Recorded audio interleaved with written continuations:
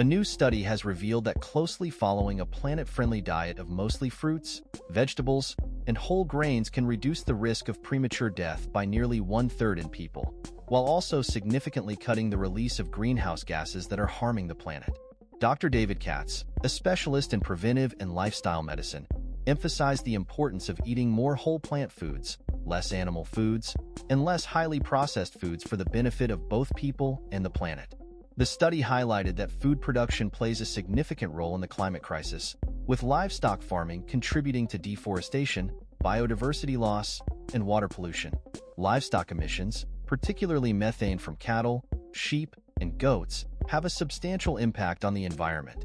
By adopting a planet-healthy diet, land use can be reduced by 51%, greenhouse gas emissions by 29%, and fertilizer use by 21%, while also promoting longer and healthier lives.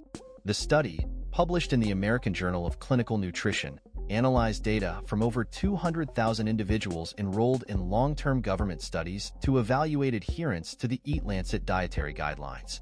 The top 10% of participants following the planetary diet were found to have a 30% lower risk of premature death from any cause compared to the bottom 10%.